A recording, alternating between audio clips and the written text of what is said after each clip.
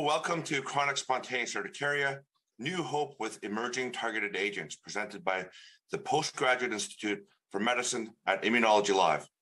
My name is Dr. Jason Lee, Head of Toronto Allergists at the Toronto Allergy and Asthma Clinic.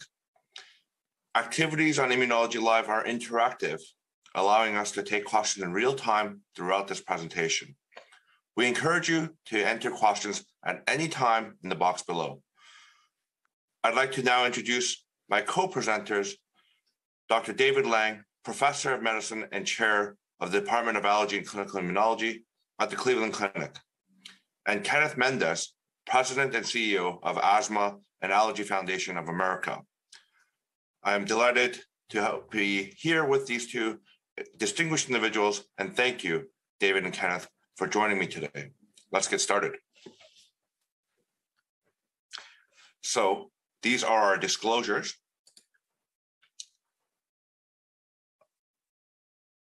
Okay, for myself, Dr. Lang, and Kenneth Mendes. Learning objectives. So chronic urticaria has been a passion for many of us and everyone here today.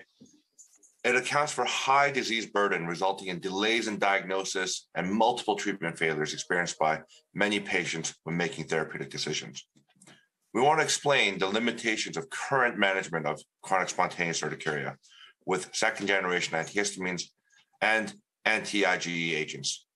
Even when used optimally and maximally and as per the guidelines of recommended doses for CSU, many patients remain uncontrolled, and this is what we wish to address.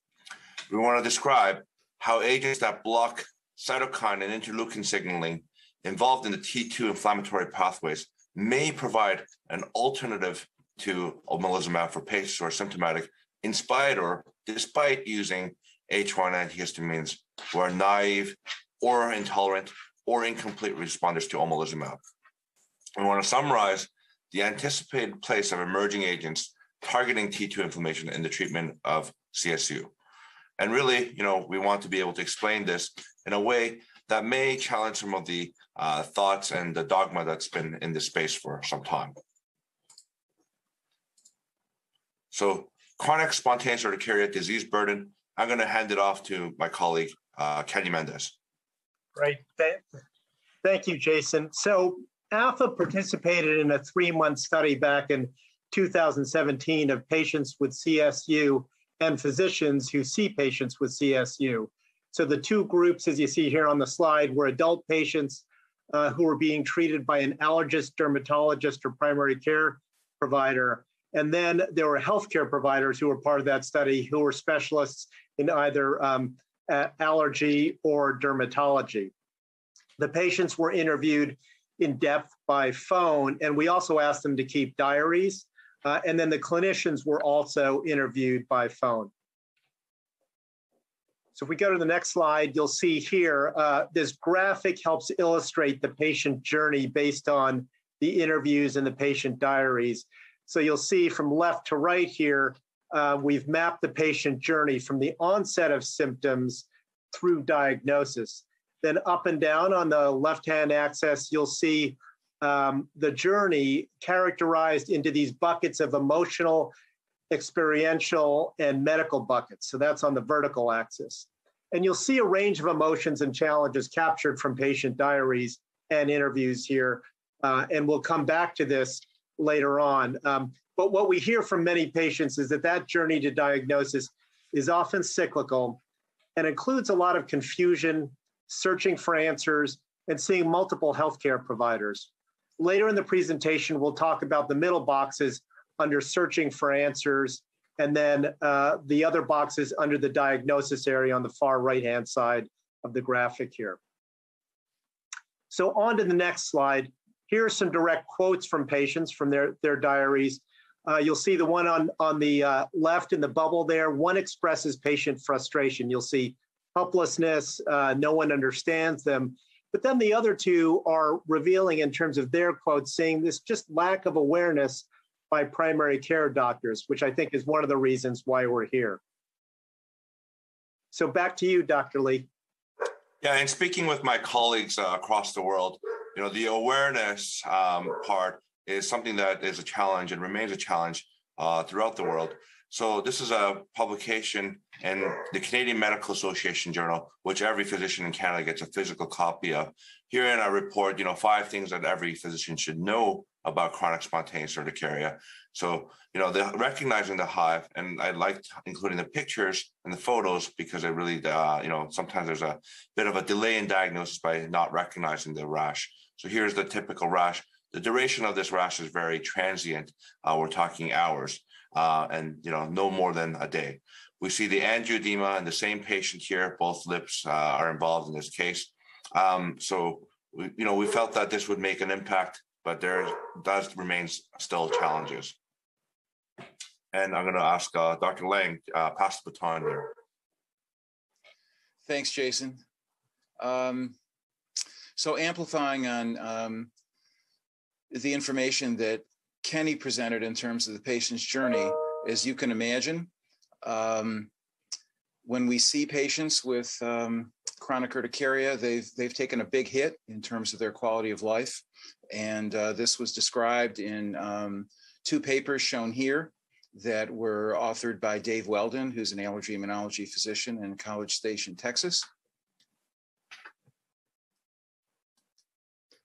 And an underestimated factor involved in the impairment in quality of life, as shown here, is sleep disturbance.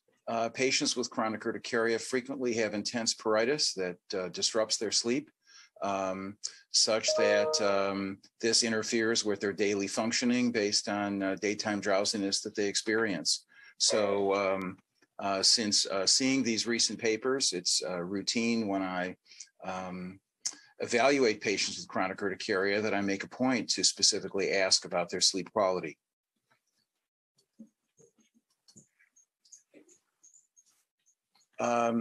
This is a classic paper back in 1969 by Champion and colleagues from the UK. And in their series, 554 patients with chronic urticaria. You can see that the majority of patients had both urticaria, that is hives, and angioedema or swelling, with the remaining third about equally divided into those who had either urticaria or angioedema alone.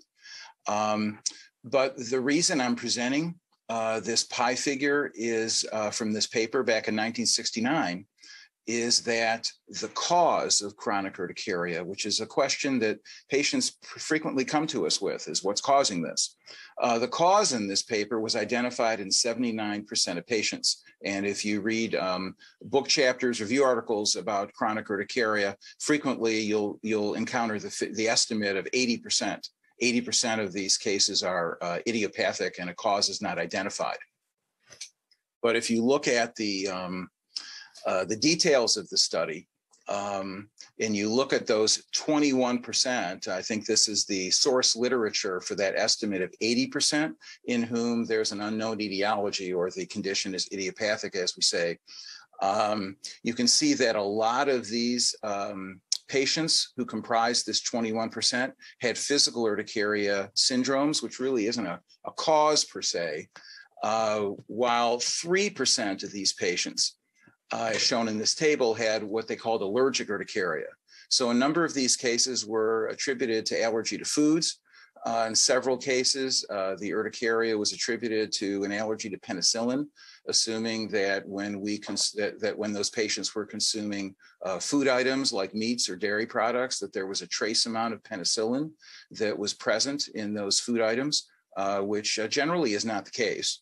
But even if we assume that this is possible, that's still an estimate of 3% moving forward. In other words, the overwhelming majority of patients with chronic urticaria, we do not identify cause.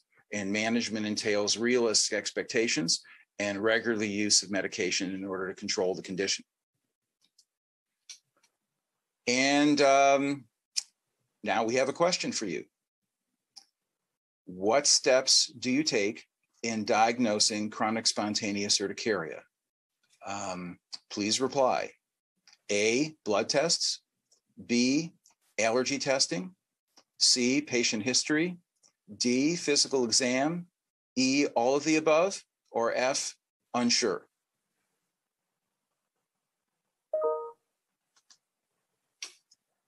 So how do we I think this would actually be a pretty good time to take a question. Jason, can you, do you have a question for us that's been submitted from an audience member? I'm looking at some of the questions that have come in. The first question asks, how fast do you recommend escalating the antihistamine dose in patients? So I don't know if you want to take a stab, Dr. Lang. Sure. In evidence I'm going to present in a crossover study, this was done weekly. And I think that's a pretty rapid pace. There are some patients in whom the dose needs to be escalated more rapidly based on lack of control of chronic urticaria. And there are other times that we can let time play a role. And hopefully over time, as patients dose escalate, they'll achieve control. So I think you have to individualize it and also allow patients to participate in the medical decision-making process in terms of whether they believe they're ready for an escalation in their dose. Jason, I'd welcome your thoughts. Yeah, I'm a big fan of shared decision-making with patients. And, some patients, no one's their best self when they're sleep deprived and, quality of life is really impacted. So, exactly as you said, we have to individualize the approach. We have to involve shared decision-making. Sometimes I will, up-escalate the dose based on the history of how many, pills or what dose have they tried before, and try to gain control. And I may escalate the dose much more rapidly in some cases. Okay, excellent. Well, the majority who replied to this question selected response E, all the above. So let me elaborate further on this. In terms of all that we can do in initial diagnosis management of chronic urticaria, when I tell our fellows with whom I work that if I had $1 to spend on everything we could do, 90 cents would be in the history. History is paramount and the most important element of diagnosing chronic urticaria. Physical exam is clearly important, but not infrequently when patients come to see us, they don't have urticaria lesions that we can see. Clearly, we want to do a complete physical to be certain that we're not missing an underlying condition. So physical exam is clearly important. Laboratory studies may also be important to rule out an underlying etiology, but as I mentioned previously, that's present in a small minority of patients. In the overwhelming majority, we do not identify an underlying cause. And again, management entails realistic expectations and regular use of pharmacotherapeutic agents. In terms of allergy testing, it would be unusual for chronic urticaria, that is urticaria that spans 6 weeks or longer, to be related to an underlying allergy. Food allergy specifically is commonly suspected, but rarely confirmed. I want to also mention that patients who, that providers should be aware, providers who are participating should be aware that urticaria lesions are raised in erythematous lesions that frequently have an erythematous or reddish hue, and that these lesions may not be as readily apparent in patients of color. So what is the impact of routine laboratory testing in chronic urticaria management? We investigated this in a study carried out here at the Cleveland Clinic. This is a retrospective analysis of a random sample of adult patients with chronic urticaria over a 9-year period from 2001 to 2009. We identified 356 cases that fulfilled these criteria. They were diagnosed with chronic urticaria according to medical record coding, and their laboratory studies were ordered here at the Cleveland Clinic. 1,872 laboratory tests were ordered for these 356 cases. 319 or 17% were abnormal, and 30 patients or 8.5% underwent additional testing. And what we found, as shown here, was that many of these tests were frequently abnormal. The normal, in the stack column, the normal tests are shown in green. About a third of CBCs were abnormal, about 10% of complete metabolic panels were abnormal. About 1 in every 6 erythrocyte sedimentation rates was abnormal. In some cases, these abnormal tests led to repeat tests. And some of them, sometimes in terms of liver enzymes or other tests that were abnormal, led to referrals with other specialists. The question we asked was,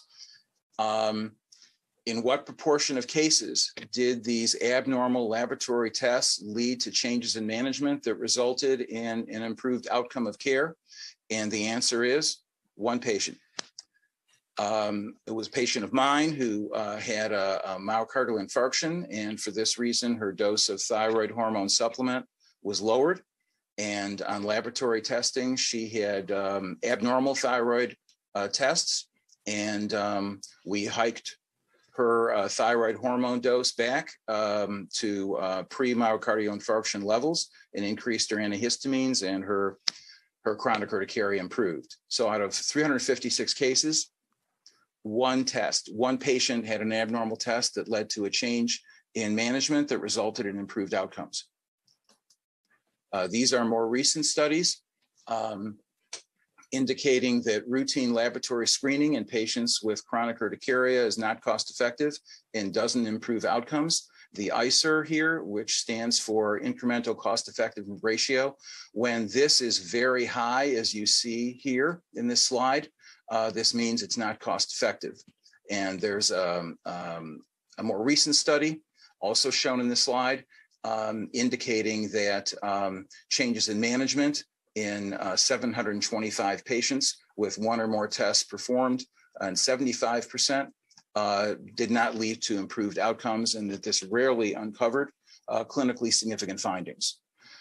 This being said, we will perform laboratory testing, but recommendations from the an urticaria practice parameter or guideline from 2014 from the American Academy of Allergy Asthmaology, American College of Allergy Asthmaology recommends this testing should be selective.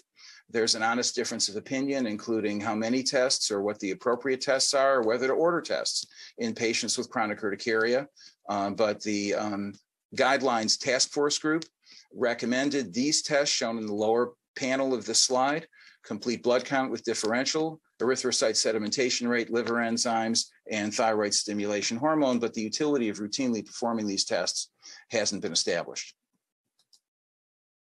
This is the Choosing Wisely campaign from the American Board of Internal Medicine. The American Academy of Allergy Asthmaology participated in this, and basically the message to physicians is to not routinely do extensive diagnostic testing. That's the key.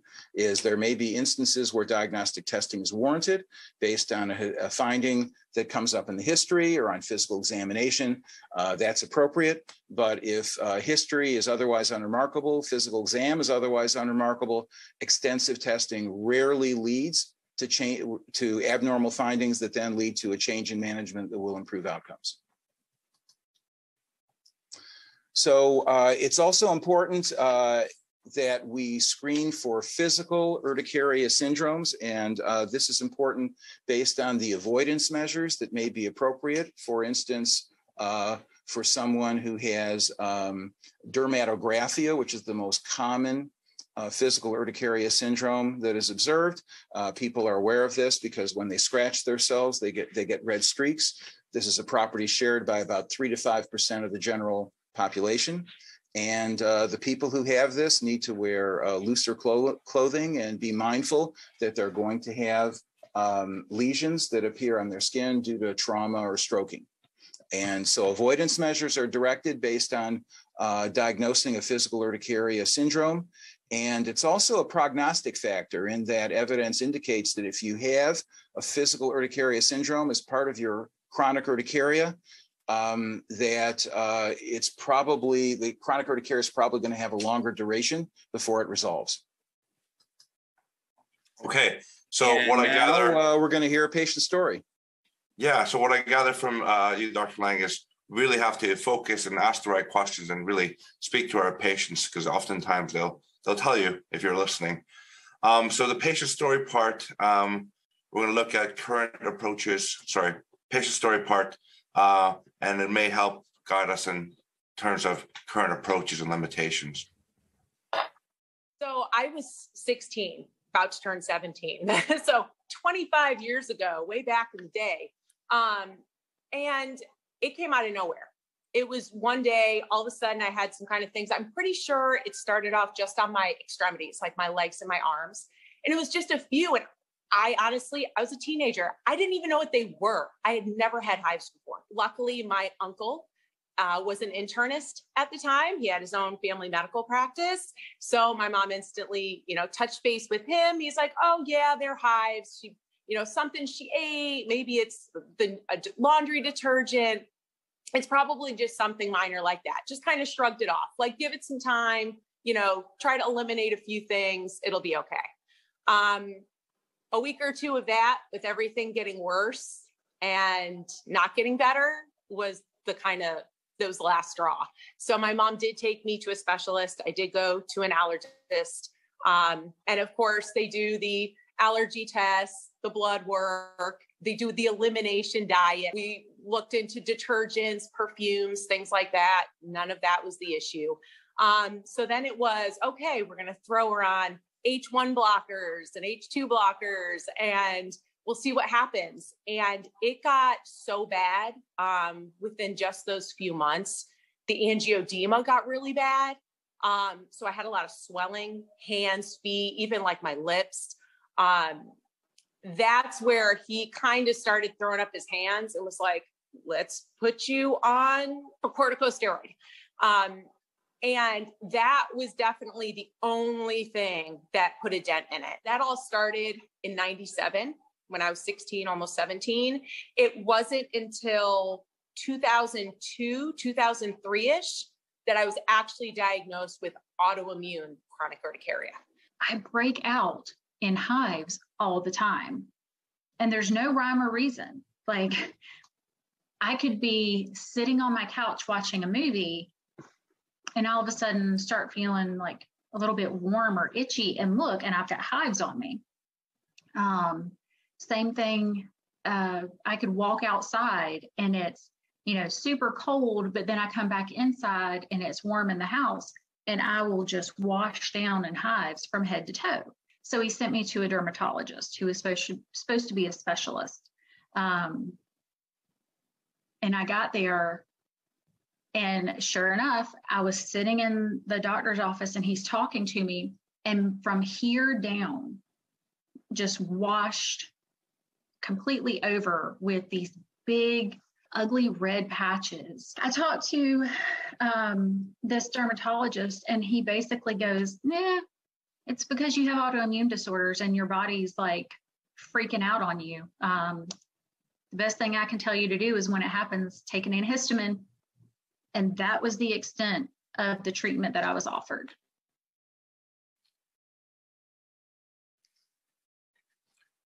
So now we're going to move on to approaches to management of chronic urticaria and limitations in the therapies that we currently have.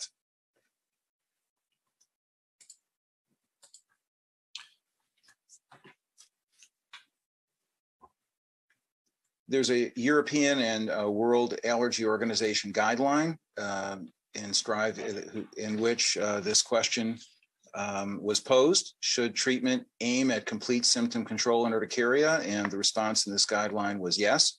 I would say that that clearly is being hive-free is clearly a laudable goal, but there are patients in whom near complete control would probably is sufficient. And again, this gets back to shared decision-making in terms of matching the treatment with the values and preferences of our patients. This is clipped from a similar guideline where the first the European World Allergy Organization guidelines and the US guidelines, to which I alluded to previously, agree that the first-line treatment is a non-sedating or second-generation antihistamine, and that when symptoms are not well controlled, that we advance, as Dr. Lee and I discussed previously, we dose advance this to 4 times the FDA-approved dose, and this is supported by evidence that I'll review momentarily. And when patients don't achieve what they perceive to be adequate control of their chronic urticaria syndrome, then it's time to offer them another form of therapy, such as omalizumab, for the treatment of antihistamine-resistant chronic urticaria. So there is high quality evidence supporting antihistamines, or as we call them, H1 antihistamines, as the preferred first-line therapy from multiple randomized controlled trials that have been carried out for the last 70 years. Second-generation agents are preferred because they're better tolerated. That is, they're non-sedating. Now we're in Bulgaria, where these investigators carried out a study in which they recruited 80 patients with antihistamine-resistant chronic urticaria, and 72% had been treated previously with oral corticosteroid. These patients were randomized to one of 2 second-generation antihistamines, either levocetirizine or desloratadine, and then they came back every week. If they were controlled, they exited the study. If they were not controlled, they were dose advanced to 2 times, and ultimately coming back every week 4 times the FDA-approved dose of either of those 2 agents. And if they weren't well controlled at the 4-time dose level, they were crossed over to the other antihistamine. So as you can see in the right panel, about 75% of patients were responders to higher than conventional doses. And among those who were switched over from desloratadine to levocetirizine, a number of those patients also improved. So this is high quality evidence, the methodologically sound study, supporting dose advancement in the management of patients who don't respond to FDA-approved dosing of these medications, which is generally 1 tablet a day. So we go up to 4 tablets a day. And as shown here, again, this is from the European or World Allergy Organization guidelines. When patients graduate to 4 times the FDA-approved dose and they don't achieve control, the guidelines stipulate that omalizumab should be trialed for a minimum of 6 months. And if they don't achieve control on omalizumab, then cyclosporin, another so-called alternative agent, can be administered. So there are a number of what we call alternative agents that can be prescribed for patients with antihistamine-resistant urticaria. A number of these are supported by literature that entails case series or case reports, but these are subject to bias, don't provide high-quality evidence. Only 5 agents have been studied in randomized controlled trials. The agent studied most frequently being omalizumab. Cyclosporin, which I mentioned in the previous slide, has been studied in 3 randomized controlled trials. This is a forest plot that combines data from 2 such trials. And in this study, more than 3.5, among those randomized to cyclosporin compared with those randomized to placebo, those subjects randomized to cyclosporin were more than 3.5 times more likely to experience benefit in symptom scores in terms of urticaria activity and urticaria severity scores. This provides evidence supporting the therapeutic utility of cyclosporin. However, there are methodologic shortcomings that were recognized in these studies, such that it's unclear whether the potential for desirable effects significantly outweighs the risk for undesirable effects.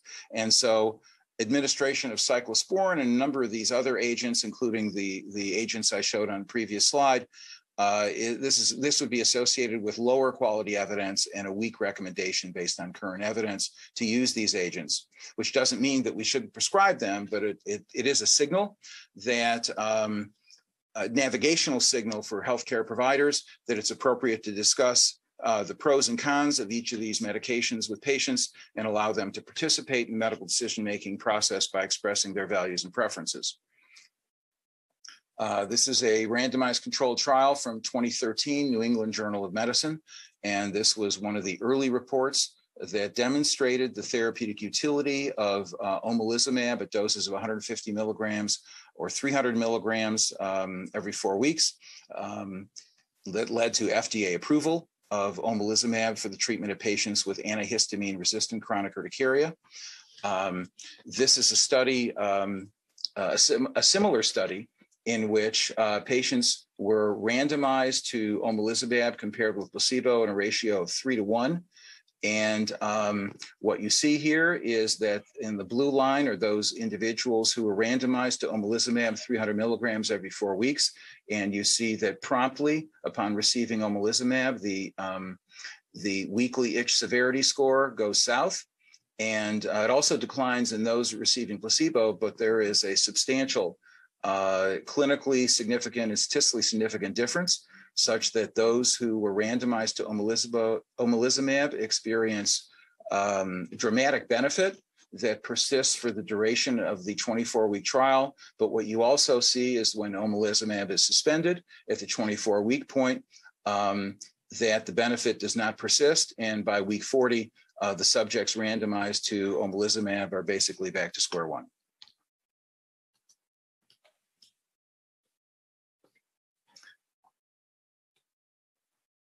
So now it's my pleasure to pass the baton back to Dr. Jason Lee, who's going to discuss managing chronic spontaneous urticaria in patients who are symptomatic despite H1 antihistamine or those who are naive to, intolerant to, or incomplete responders to omalizumab.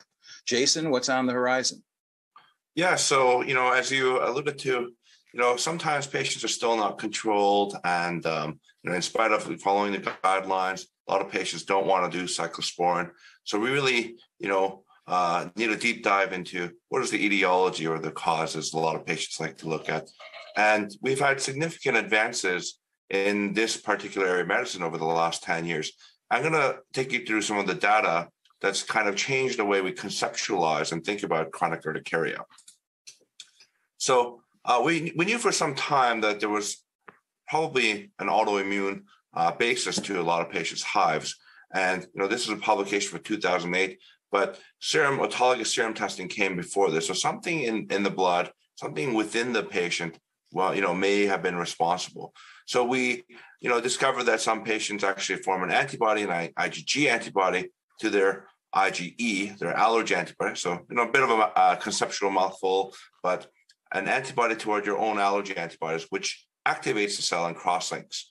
Other people react to the glue portion, the high affinity IgE receptor called Fc epsilon R1, and they have an IgG antibody toward this part. So it's not clear why some people develop this, but the end result is you get degranulation of the cell and hives as a result.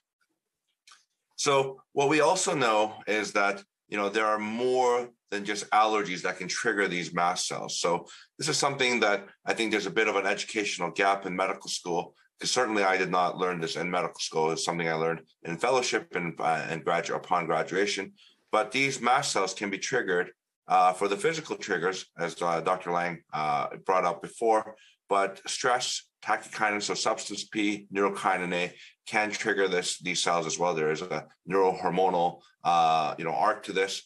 Complements, which are sometimes active in autoimmune conditions, other autoimmune conditions, but also in the setting of an infection can cause this.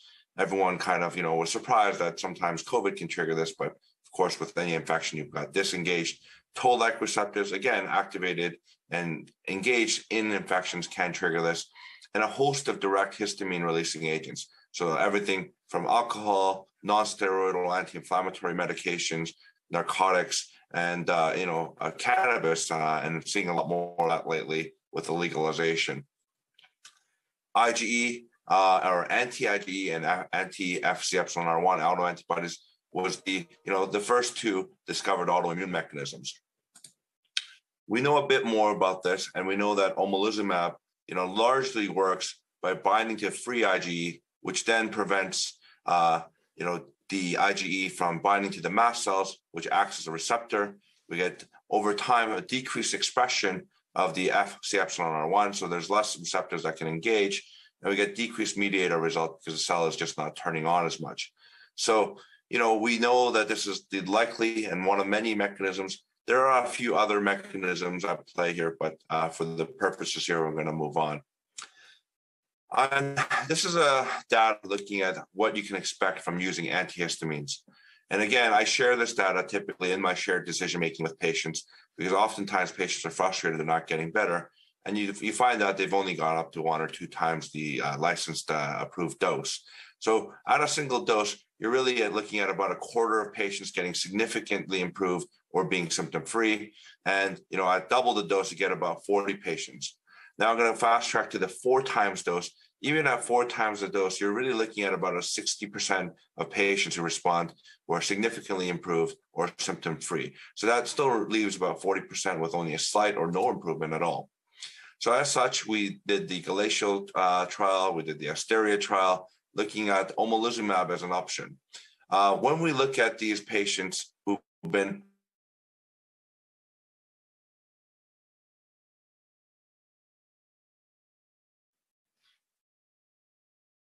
these trials that not everyone gets an urticaria activity score under 6.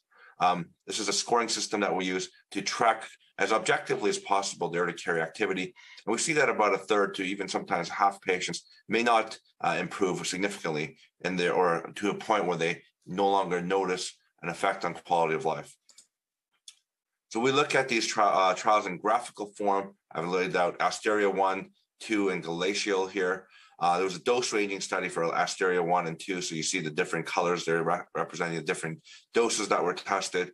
And the patients who achieve urticaria activity score less than 6, meaning, high free or very significantly improved, you see that we actually are not able to touch some patients in spite of, using a biologic omalizumab.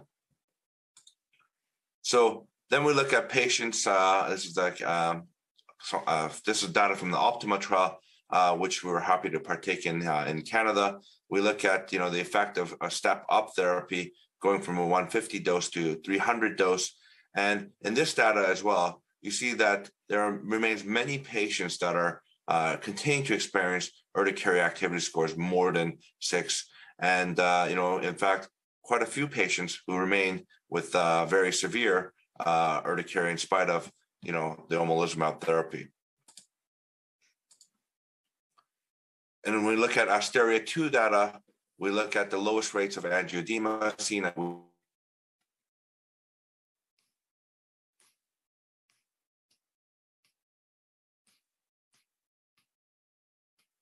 edema component, which is not optimally treated in all cases, even in spite of the 300 milligrams of omalizumab. So, it does help, but not in all comers. I have another patient story to share.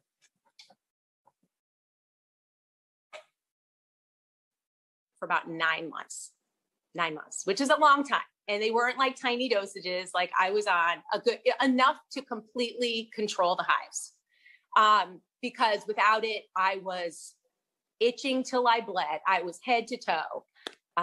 So the corticosteroid put on at least, I'd say 20 pounds of water weight pretty quick. And that was really tough. But then it did get worse. As we tapered off of it, I started to get daily migraines and they were bad. And I was a kid. I'd never had, even a headache. I really didn't have headaches. I had migraines every day and it was bad. I would go to sleep or try to, and I couldn't sleep. Once we got off the prednisone, we were still on all the other oral stuff, all the H1, H2 blockers and some random stuff, all oral medications. And once it seemed like once I was off the prednisone, I wasn't breaking out, but everyone was afraid to take me off of the H1, H2 blockers. They're like, if we do this, then you're miserable again. It's going to be like fighting all over to get it under control. So I stayed on a lot of those medicines. And I pretty much believe that through most of college, I was still taking something just for the fear of what would happen if we totally stopped. So when he asked me about the experimental drug, about the immunosuppressant, he's like, it's used for those who are getting, kidney transplants and, things of that nature. He's like, but we're going to try it for your hives and we're going to see what happens. I said, okay, I trust you. it's like it almost instantly worked. So it was amazing.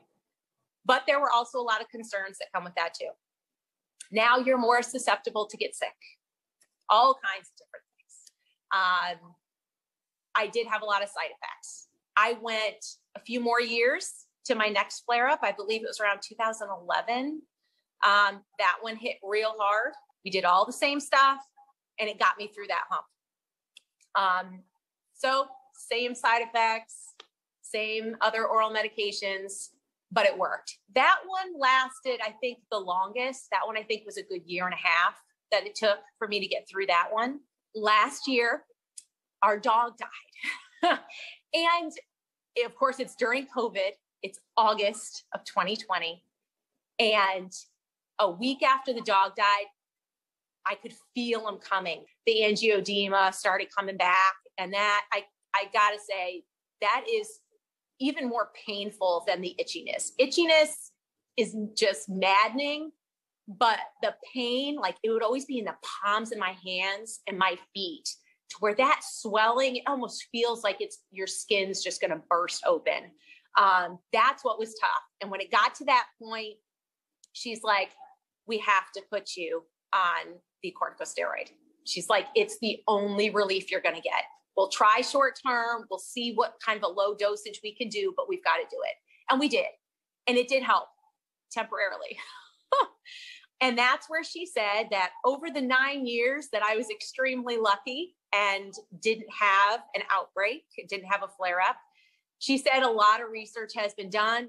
I got into her office and they said, well, first we do sample injections because we want to see if it's going to help you. So we did one and I'm like, oh, this is going to be great. And I didn't get any relief. And because it wasn't doing anything, we had already tapered off the prednisone. So I was back to being miserable again. Wow. So that was the individual patient here. But again, this is the second half of the graphic we showed earlier. This portion represents the patient journey after diagnosis through treatment. And as you heard, once patients are diagnosed, they continue the cycle of searching for answers and trying to find different approaches for management of the disease. And patients report seeing different physicians and feeling temporary relief when treatments are effective, but then anxiety and anger when breakouts occur, as you just heard. So patients commonly tell us that they're frustrated over the idiopathic or spontaneous nature of the disease. They always feel like the hives are caused by something specific, like an allergen or clothing. They also feel frustrated they can't find a specific cause. You look at the next slide here, just a couple of quick quotes here that you see, again, amplifying the frustration. And then finally, as the clinicians reported, you'll see here, equal frustration, concern over the best course of treatment, and then this nagging thing with cost insurance and implications of the treatment. So back to you, Jason. Okay, so we have a polling question here. How would you rate your experience level with treating people who are not responsive to antihistamine on a scale of 1 to 5, where 1 is no experience at all and 5 is very experienced? And while you're thinking about this, I'll take another question here from the questions that have streamed in. Is there a way to identify those who will not respond to omalizumab? Dr. Lang, do you want to try to tackle this one here? Well, unfortunately, there's no established way to screen patients to know whether they're going to have a favorable response to omalizumab. So we monitor them carefully during the course of omalizumab. Some patients have, like many drugs, in some patients, the response is dramatic. It's a game changer. There's a second group in whom the response is more modest but definite, and a third group in whom omalizumab doesn't help. And after a number of months, we suspend omalizumab and strive to treat them with other agents that can help. Yeah, so we don't really have a biomarker or a prognosticating tool. I'm sure someone will work on some AI version at some point in the future. So is that because we need it? Yeah. Okay, so we got the split results here showing up in the poll. going to move on. So, like many allergists in practice, we have many patients who really, are not helped in spite of using everything. And so there's a role to kind of relook at this. And, having a background in immunology prior to medical school kind of let me really dig down to some of the basic science. The conceptualization of urticaria has really been thought, and I've been taught in fellowship, that it's, nothing to do with type 2 inflammation. There's nothing to do with Th2. But, looking at some of the advances that have been made, I thought that it was worthy a try, and that there was a chance that we were wrong about how we were thinking about the condition. So this is a patient who had failed all conventional treatments.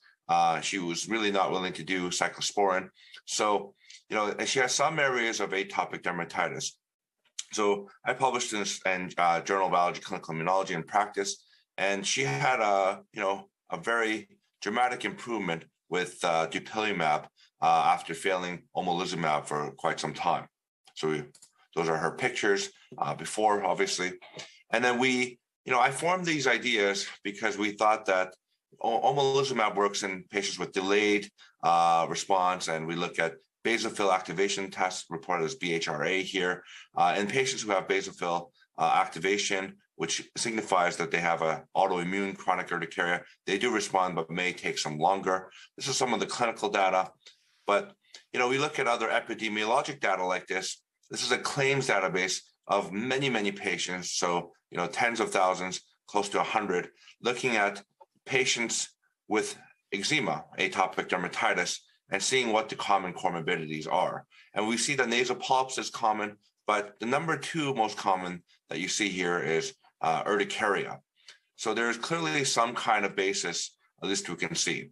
Then you look at cells involved in type 2 inflammatory conditions. These are the cells that produce interleukin 5, 4, and 13. And we see that, again, we like to conceptualize and compartmentalize, but these all play a role in activating one another and maybe dysregulating one another in terms of prolonging or creating conditions to propagate inflammation. We look at the multiple causes and pathways for chronic urticaria. We see a multitude or a plethora of ways that these cells can get activated. So I showed you the simplified cartoon, but here's a more comprehensive list published by Church and World Allergy Organization Journal.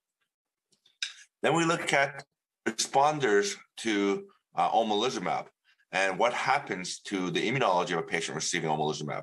We see that in the responder population, that those who successfully improve actually have a marked decline in things like interleukin 13 or that cytokine. We also see that the population of different T cells, we see CD3 positive in the total and CD4 and CD8 positive, the changes occur preferentially in the cytokine profile of omalizumab responders with a marked decline in some key critical cytokines, which are intimately linked to type 2 inflammation. I'm going to be very quick here because this is eczema. This is not urticaria, but in eczema, you have a breach of the barrier. The immune cells see this. They go have a dance at the lymph nodes, and they start pulling out other effector cells out of the blood, bone marrow. These start and initiate an inflammatory cascade and create the conditions and chemical signals for more cells to stream in. This affects all sorts of things, but includes barrier disruption, decrease in antimicrobial peptides, the S100 there you see. You get the start of the itch scratch-like canification schedule, or trap, I like to call it. So we see that there's a role for type 2 inflammation starting to itch, and itch is a very important part, an integral part of chronic urticaria as well. So IL-4 and 13 is intimately involved here. This dysregulation continues and you get chronic things. This in atopic dermatitis involves different effector cells. So the way I thought I'd conceptualize this is by looking at it, and are we just seeing a different manifestation of a similar dysregulated immune system? But to further this idea, we look at the story of GATA3. This is a nuclear transcription activating factor. So when for example, your interleukin 4 receptor sees and gets phosphorylated, you get a downstream transcription of STAT6. STAT6 phosphorylates, goes in, activates GATA3, which complexes FOXP3, but this really largely regulates IL-4, 5, and 13. This process, we don't know how certain cytokines get preferentially activated over others, but I felt that the mast cell is responsible and preferentially activated by certain chemokines in this transcriptional domain. And again, I glean on clinical evidence from other areas. So we look at dupilumab suppressing total IgE results. So you get less class switching with IL-4. IL-13, which independently creates IgE, is again also blocked by dupilumab. So I reason that given that some autoimmune urticarias from autologous IgE to things like thyroid peroxidase, if you decrease the total IgE, you decrease a potential signal. We see that in asthmatic patients who receive dupilumab, you can stratify and prognosticate response to the medication by how much baseline IgE that they have. The more baseline IgE you have, the better you tend to respond to dupilumab. We also see that if I use all this, we have more than enough, I guess you can call it circumferential evidence or circumstantial evidence to reasonably try for the patients who failed omalizumab. And I did exactly this in my first 6 patient experience. Every single one of these patients had failed multiple months of omalizumab from anywhere from 4 up to 38 months. And every single one of these patients had a marked reduction in their urticaria activity. So I sat in the room and, thankfully Regeneron, and I'm very grateful to this, Regeneron and Sanofi listened and they accelerated the program for chronic urticaria. So we arrived at Cupid, Liberty Cupid, which is the phase 3 trial of using dupilumab in urticaria. We've got 2 arms of this trial, but we looked at 138 patients with moderate to severe CSU over the age of 6, and including the age of 6, who failed antihistamines. And the study A arm, they were in omalizumab or anti-IgE treatment naive. The other arm included patients who had previously not gotten the outcome that they wanted while being on omalizumab. So we look at comparing efficacy and safety of dupilumab as add-on treatment to the antihistamines, which is a treatment arm, to antihistamines alone, which is a placebo arm. We look at change in baseline and itch scores at 24 weeks, and then change from baseline and itch in hives at 24 weeks. So we look at the results from this. 63% reduction in itch severity with dupilumab versus 35 patients with standard of care, as measured by the 21-point itch severity scale. So this is a marked improvement and allows some of our patients to be at their best because they're not suffering from the itchiness and ensuing sleep deprivation that is associated. 65% reduction in urticaria activity, both itching and hives severity with dupilumab versus 37% in standard of care. Again, this is measured on the 42-point UAS score or urticaria activity score. We had a 20.53-point reduction in dupilumab versus a 12-point reduction with standard of care, with continuous improvement out to week 24. The safety, dupilumab is a drug that we know and have a lot of experience now with atopic dermatitis, nasal polyps, and asthma. The safety was consistent with the known safety profile of the already approved indications. I'll hand it over to Dr. Lang here for ligelizumab. Thanks, Jason. So ligelizumab is a next-generation high-affinity humanized monoclonal anti-IgE antibody, similar to omalizumab, which is an anti-IgE antibody as well. But ligelizumab provides greater and longer suppression of skin tests and free IgE, and implying that it's likely more potent.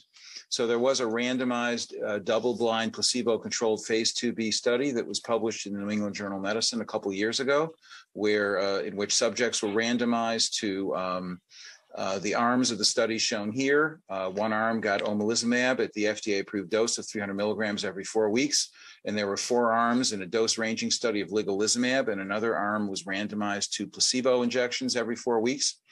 And these are the data from the study. Urticaria activities, the proportion achieving an urticaria activity score of 0, which means they're hive-free at week 12. You can see here that patients who were randomized to the 2 higher doses shown in the lower bars of ligelizumab, there was a higher proportion who achieved complete control of their urticaria. Not shown here is that there was a higher rate of benefit early in the study at week 4, implying that ligelizumab has a faster onset of action.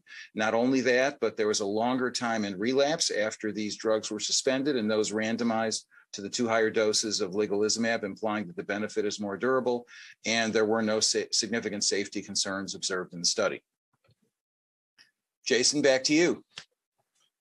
Okay, so, this is a kind of a meme that I like. If you look for problems, you'll find problems. If you look for solutions, you can always find a creative solution.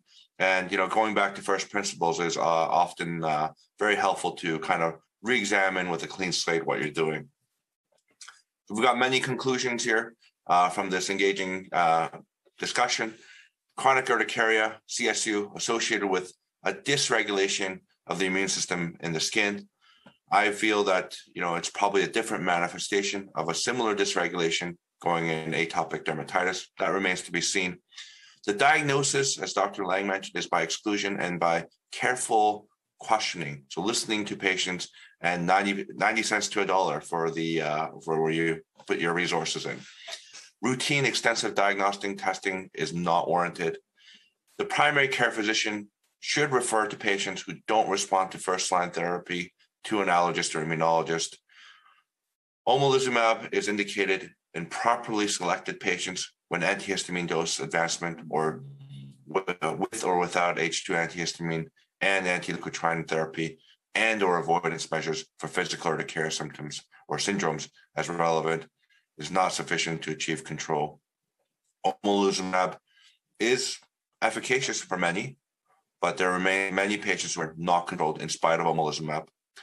Agents that block cytokine signaling involved in the T2 inflammatory or inflammation pathway may provide an alternative to omalizumab. Dupilumab has shown promise in the recently resulted phase 3 clinical trial. Ligelizumab has been shown promise in the phase 2b clinical trial. And we'll take some more question and answers here. So I'll read the next question for Dr. Lang. What is the second most type 2 comorbidity in atopic dermatitis?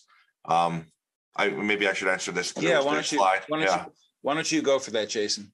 Yeah, so the insurance data that I presented and the very meticulously organized study there shows that in fact number 2 is urticaria, number 1 is nasal polyps. So I was surprised by the nasal polyps, but it was kind of a conceptually challenging, and it challenged my preconceived notions that AD and urticaria may share some common pathophysiology.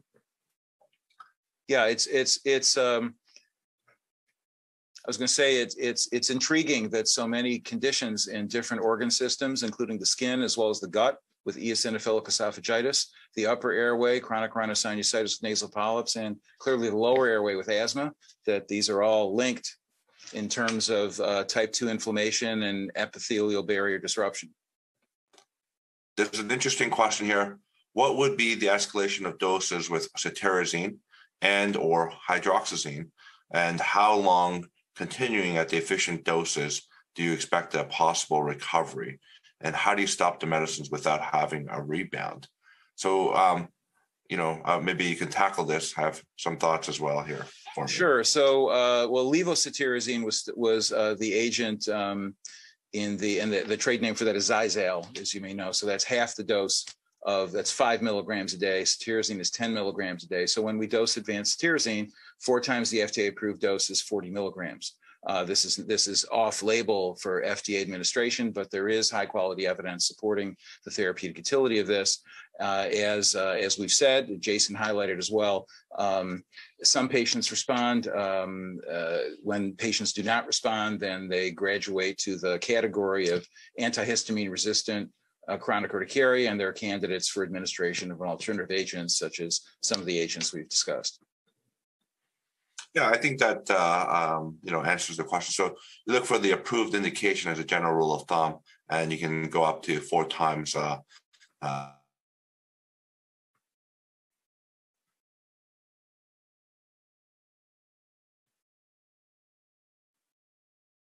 questions, but for the interest of time. Okay, so Thank you for participating today. And thank you, Kenneth and Dr. Lang. And thanks to our audience for the great questions. I'd really like to thank Sanofi Genzyme and Regeneron Pharmaceuticals for the support in this educational activity, and really for hearing the ideas of that some of us had on this area. Please remember to complete the post test at the end of the session to secure your CME credits, and please visit immunologylive.com to view today's session along with other sessions on demand. I'm Jason Lee, and thank you for joining us.